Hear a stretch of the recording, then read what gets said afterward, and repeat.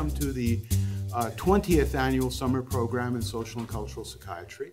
Every year, the Division of Social and Transcultural Psychiatry at McGill, as part of this activity, has an advanced study institute on a particular topic. Here are the previous themes for the advanced study institutes. And the previous advanced study institutes, I should say, are online. The last couple of years, you can find the videos if they interest you. So the topic for this meeting is the politics of diversity. And our concern really is with social processes of inclusion and of exclusion. And in particular, how is diversity and a sense of otherness within that diversity constructed through social, political, and psychological processes? And we hope to be able to touch on each of those over the next 3 days. Today, our discussion in the morning will be mainly social and political, and in the afternoon we'll have more of a psychological orientation coming in part from practitioners who are trying to address the issues that we'll be raising in their everyday clinical work and in their efforts to devise meaningful responses. So there's there'll be a progression throughout the day from looking at the larger frames, social institutional frames that create identity and difference, toward the clinical issues of trying to work with people at times of suffering and distress to provide a meaningful response. And these are the sort of 4 broad questions that we posed to the presenters. And it'll be approached in different ways by our presenters. The issues that we're facing really are, as I say, both social and political, and very intimate and personal in the sense of aspects of people's identity that they hold most dear and for which they hope to have some level of recognition from others in society and from the major institutions of society. And when those processes of recognition and acknowledgement are challenged, when they undergo various kinds of restrictions and alterations, it poses dilemmas for communities in society and for individuals. And this is kind of what we've lived through since last September here very explicitly and openly, and it's the motivation underlying this this conference, and I'm going to say just a few words about that, hopefully to put some common images in everyone's mind, and for those of you who are not from Quebec, who've not lived through this recent debate and confrontation, it will give you a sense of our own local concerns. But as I say, we're very interested in how these may mirror or differ from the debates and from the experiences going on in very different places in the world. So last September, we had our provincial government, a minority government, tabled initially a proposal for a charter of Quebec values, then a bill that would limit the expression, ostentatious expression of religious clothing and other symbols among public servants in public places. The idea being that Quebec should be a secular society and that this needed somehow to be affirmed, if not enforced, through law. And they produced this example of acceptable and unacceptable displays of religious symbolism. This was a matter of some concern to people, various religious and other backgrounds, as well as people who themselves are not religious but are sympathetic to the ideas of freedom of religion, freedom of expression. And there was some organized protest. There were counter-protests.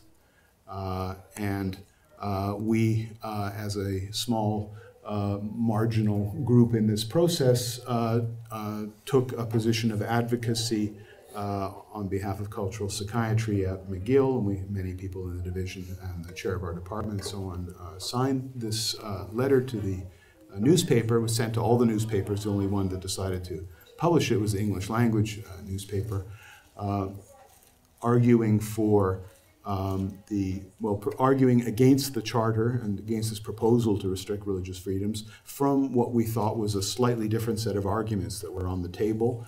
not the human rights arguments and not the legal arguments, but a set of mental health concerns, notions of what impact this kind of legislation would have on the well-being of minorities, on intergroup relations, and on our own work in terms of people's comfort with healthcare institutions and so on. So we thought that those were an important set of considerations. Interestingly, the thing that we said that ended up being the most contentious was a kind of en passant remark that religiosity can be a source of strength and resilience for people.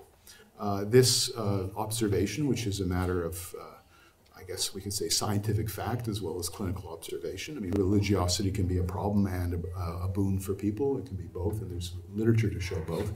Got jumped on by various bloggers and email responders. One of the lessons from this little excursion into public media was who has the time to write responses to a letter to the editor, and it is pretty discouraging. Maybe we'll have some discussion. In fact, the film this evening is very much around the process of public debate as a democratic process and the dilemmas it poses in terms of who has the time and energy to make public representations. It's not always the most balanced or considered positions that have the most heat and forceful expression when these spaces are opened up in society.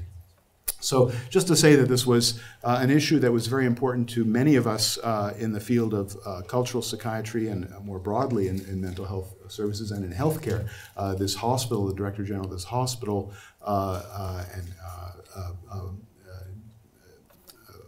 produced a statement early on in this process declaring that they were not only not in favor of the charter, but were these laws to be passed, they would disobey them. So rather dramatic for this society, expressions of potential civil disobedience and quite a lot of solidarity among many people sharing common concerns. And I guess I should also say, and you'll hear it running as a thread throughout some of the presentations today, that for many of us, this particular proposed set of laws and set of issues that were being raised struck us very, very personally, that we felt quite threatened and quite frightened on some level about what this was saying about our society and where this could go. And partly because there seemed to be quite a lot of popular support for the charter, particularly outside the island of Montreal, but really across many sectors of society. And this had to do partly with how the problem was framed. The problem was framed very much as a need for secularism to protect us against fundamentalism, against gender violence, against all kinds of inequities that many of us are equally passionately concerned about, but that the restrictions on religious expression were seen as some kind of a preventive measure against far worse that would come if these steps were not taken.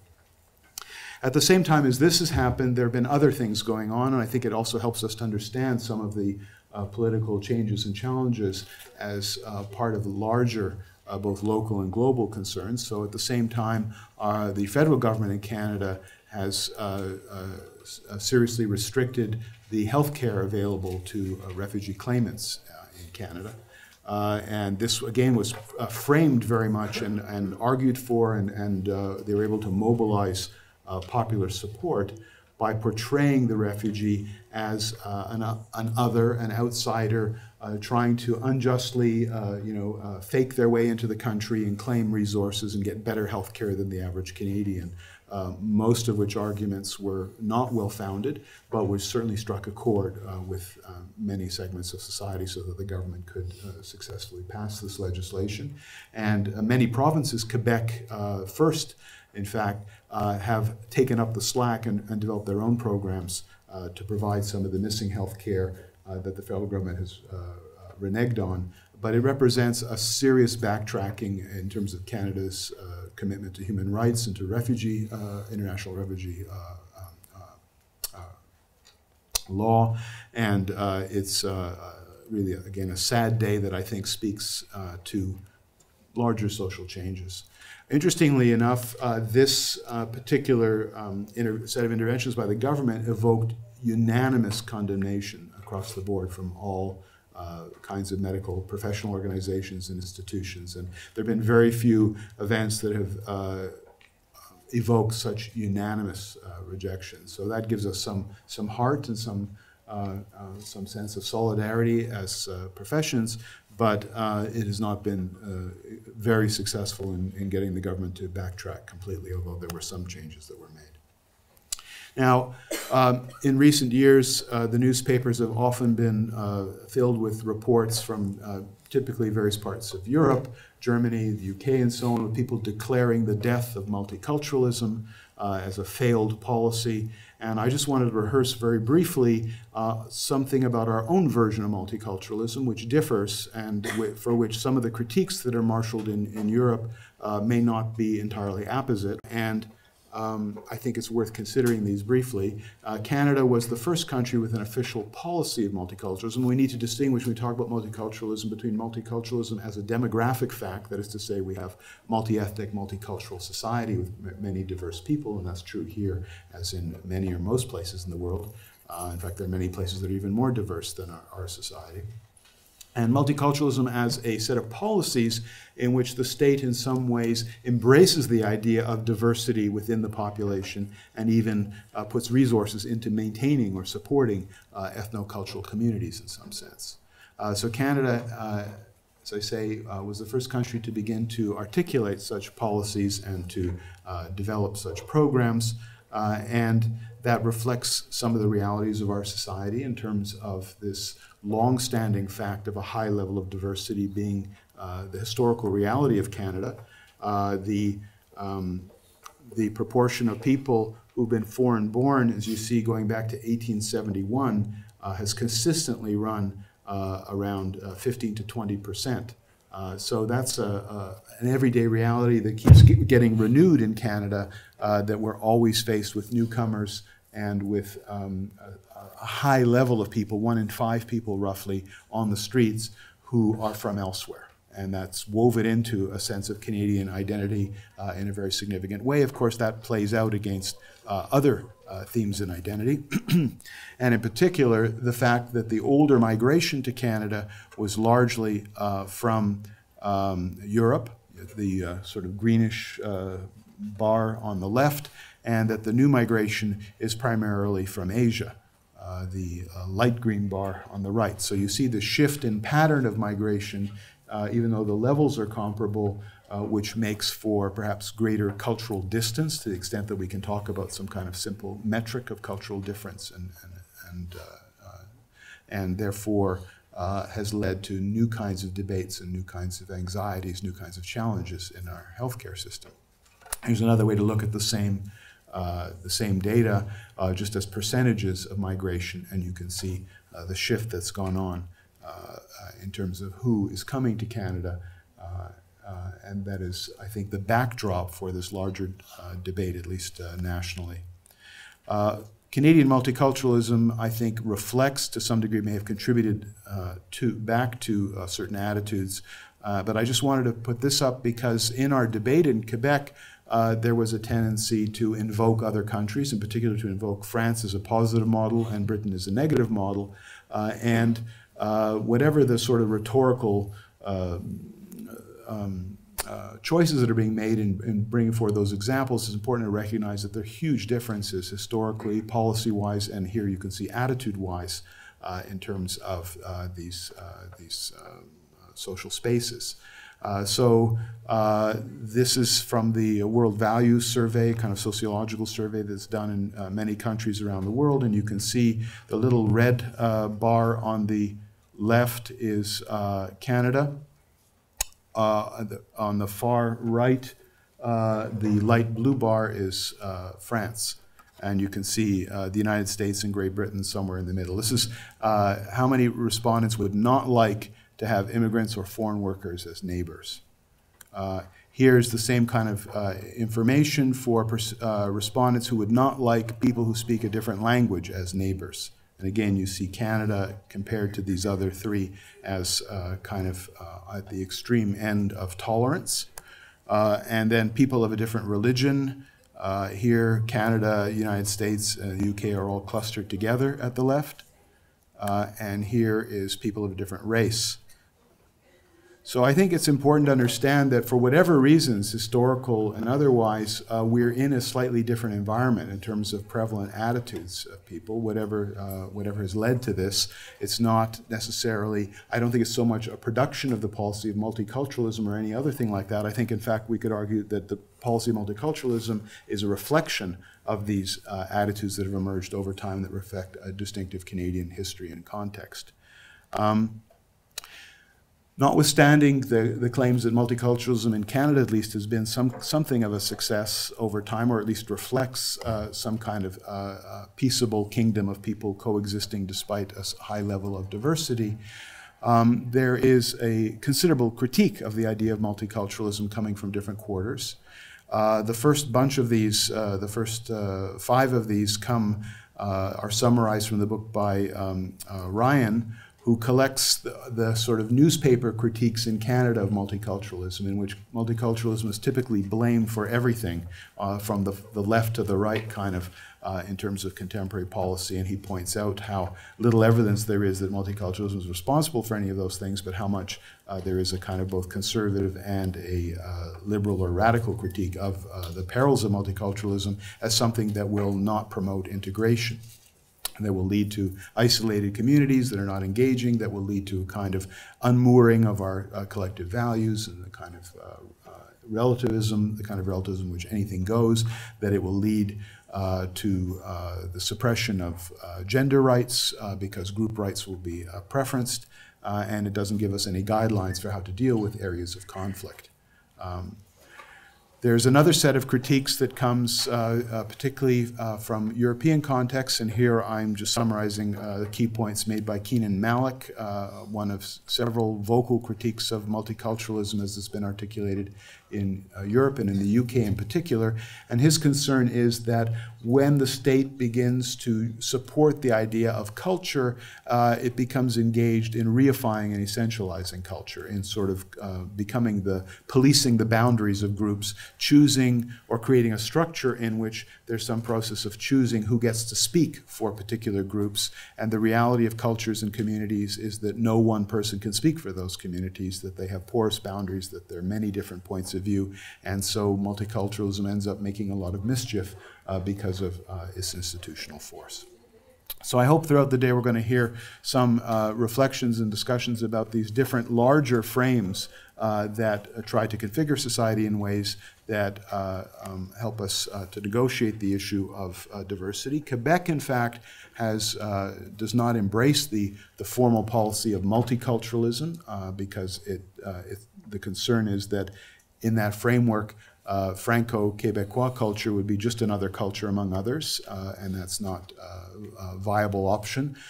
So instead, people have used the metaphor of interculturalism, implying a kind of dialogical process or encounter between different cultural groups in which presumably one of those poles in the intercultural exchange is French Quebecois culture. And the dilemma is that this intercultural dialogue is framed or ends up being very much an unequal dialogue. And we saw that quite clearly in the chartered debate, even in the mechanics of the consultations, the process of the consultations, in which the chair, Bernard Dranville, really antagonized and rejected a lot of arguments that were made in terms of trying to protect religious communities. So there was no qualms about exerting the power of the government in that context. Interestingly enough, the concerns that occur in Quebec occur despite the fact that Quebec really has about half the level of foreign-born people as the Canadian average. So it's, even though we view this as a very diverse space, and certainly Montreal in particular is a very diverse space, overall compared to other parts of Canada, this is not anywhere near the most diverse kind of environment, and yet there's intense anxiety about the other. And we've had a whole series of events, again, which we'll hear about today and some in the film this evening that have been important moments in this debate, in this process.